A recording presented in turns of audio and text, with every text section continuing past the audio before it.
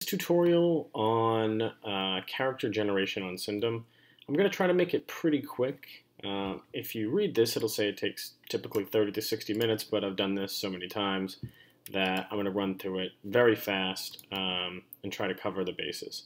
So I've connected. You should have an email after registering with your username and password, the character name rather. Character name will change immediately upon going through character generation, and you'll start connecting with the name you choose for your character. So here's a list of the steps that you're going to go through. Pick a gender, come up with a name, define your core stats, define your skills, pick an additional language if you're intelligent enough, write your description, pick physical attributes, and tell us how you got to Syndom. If you want ideas for character ideas, you can type ideas. And if you want more information, you can select one. Commands are entered just by typing them and then hitting enter, which will send them off, similar to what you would do on the command line if you're familiar with that.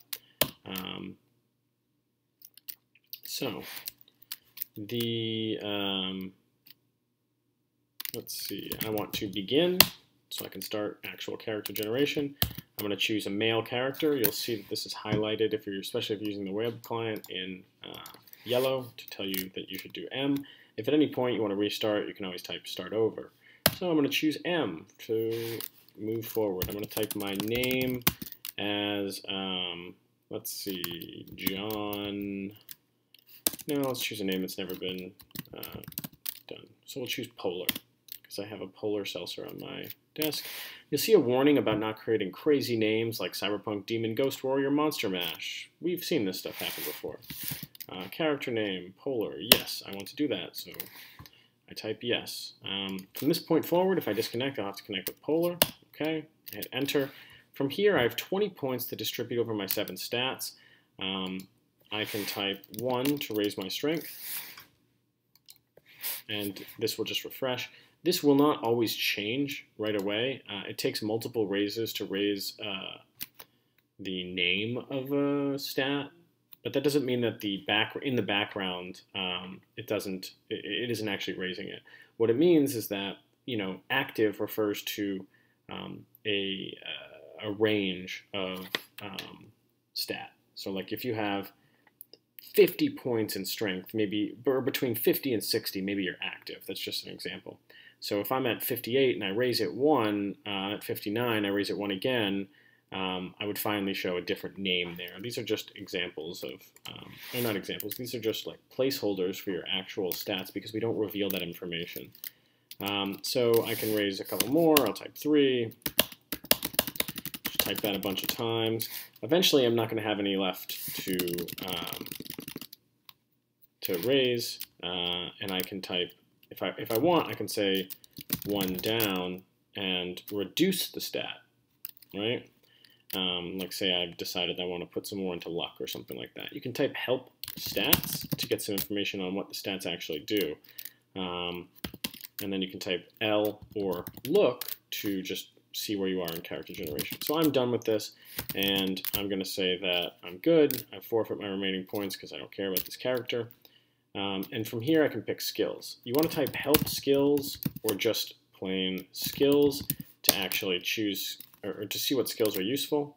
I'm going to say I want to put 5 in trading. I want to use trading, so that's number 5. You'll see it right here. And I'm going to raise it 10 points, which is the most I can raise it in one go. I can type 5 again, and I can raise it 10 points again. I recommend focusing on 2, maybe 3 skills. You'll have a chance to raise skills later. You gather experience points as you play the game.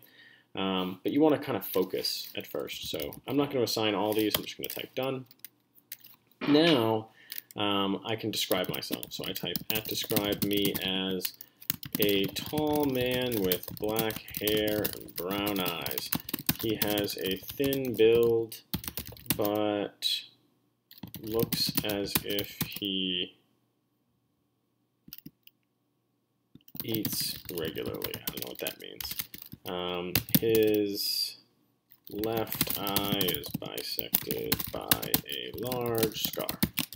So that's my description. Very basic description, and it will immediately take me to this next area where I choose where I'm descended from. So I'm going to be a colonist. One thing to keep in mind about your description is you can change it at any time, and there are additional ways to describe yourself and to express yourself in the game. So I'm going to choose my ethnicity as a colonist. I'm going to choose my hair as, I think I chose light brown. So I'm going to choose that.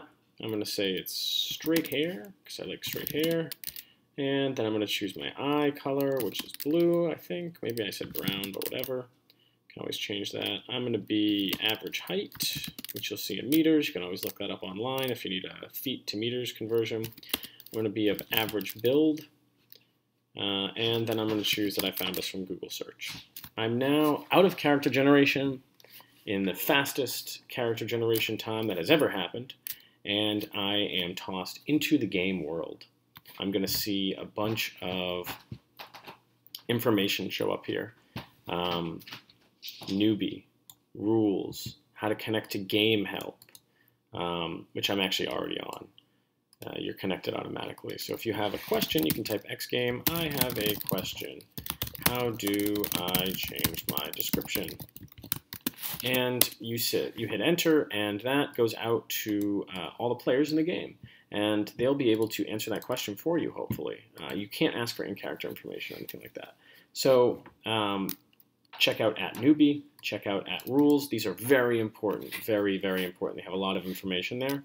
And we'll see you in the next video where we discuss, moving around in the game.